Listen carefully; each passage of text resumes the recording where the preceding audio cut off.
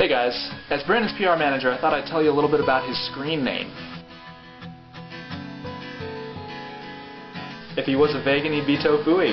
If he liked to bake, he'd be dough-gooey. If he was a stooge, he'd be mo-gooey. If he was a ghost, he'd be go-booey. If he was broke, he'd be po-gooey. If he disagreed, he'd be no-gooey. If he was a penguin, he'd be snow-gooey. If he spit a lot, he'd be patooey.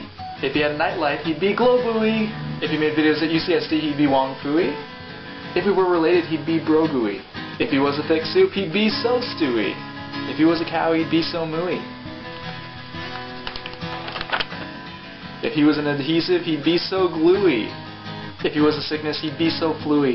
If he was a catchphrase statement to express wholehearted agreement, he'd be so truey. If he was emo, he'd be so bluey. Seriously. And that's how you fit everything in under a minute.